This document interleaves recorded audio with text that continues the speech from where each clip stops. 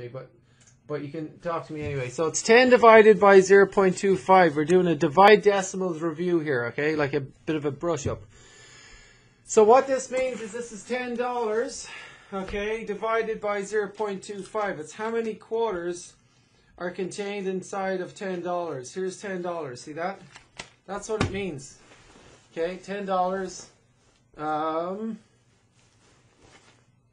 And how many quarters are contained in that, right?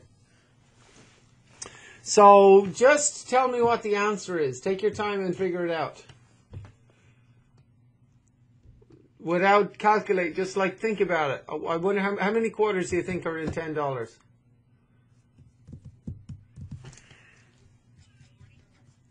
Yeah, what do we all agree with that?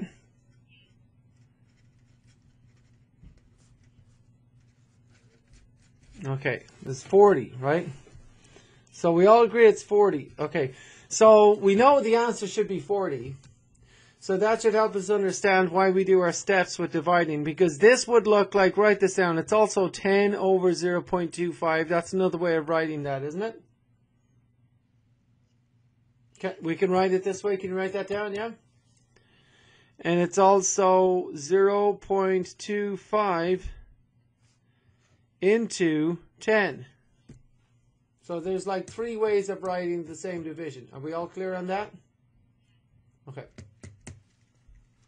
Okay, so the answer should be 40. We all agree on that, right? So the problem is we can't rightly just divide if the divisor has a decimal in it. So we have to move that decimal point over until we get this to be a whole number. So we're going to go move this over 1, 2 spots.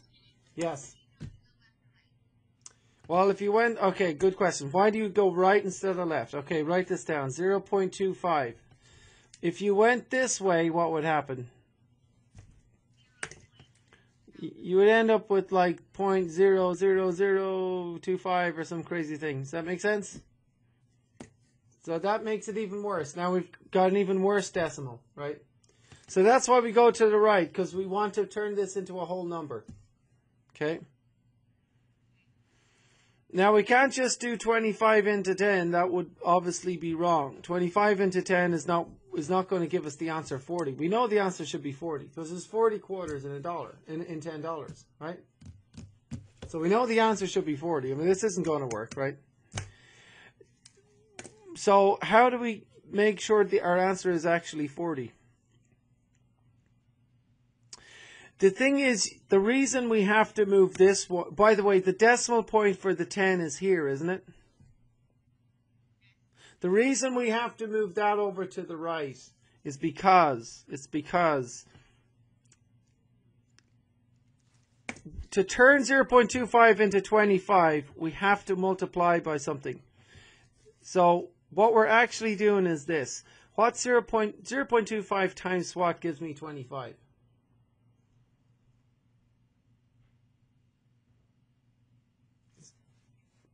0.25 times what gives 25?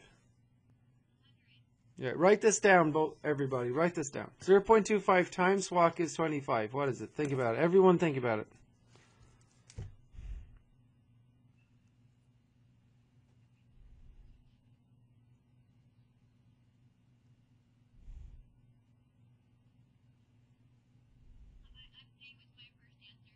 Okay.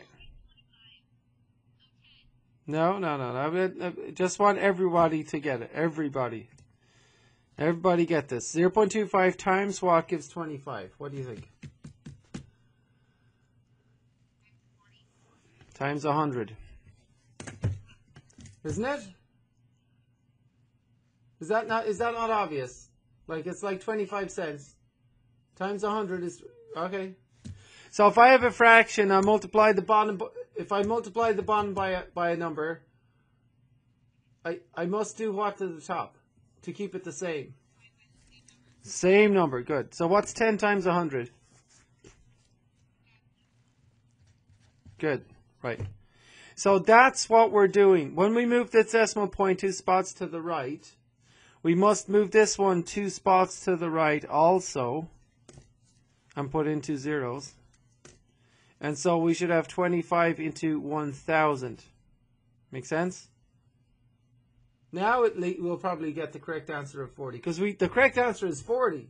There's 40 quarters in $10. We all agreed on that at the beginning, right? But we're just doing this exercise to understand why we move the decimal points the way we do, right?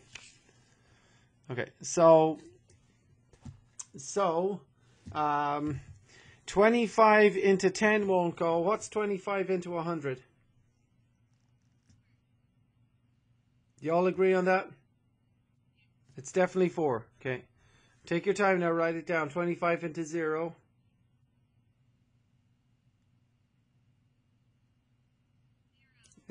Does that make sense? 25 into 0 is 0, right?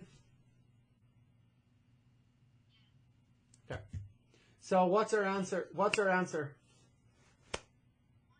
And that makes sense because it's 40 quarters in $1, right? So all of this process makes sense in this for this example anyway, right? Okay, cool.